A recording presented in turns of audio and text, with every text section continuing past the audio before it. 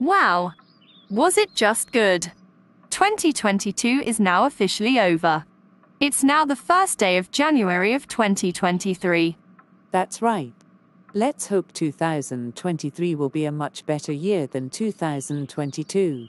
Stop right there, idiots. Ugh! Not you, Philip. What the heck do you want? Well, I want you to hate 2023. Because 2023 will be not a perfect year for you too. Start hating 2023 right now. No. We are not hating on 2023 because 2022 sucks nowadays. You need to be happy that year is now over. Get out of here before we call your parents. I don't give a freaking crud. Start hating 2023 right now. No. We are not hating 2023 because that year will be much better than 2022. Like my friend said, get out of here before we call your parents. Start hating on 2023. Right. Now, G.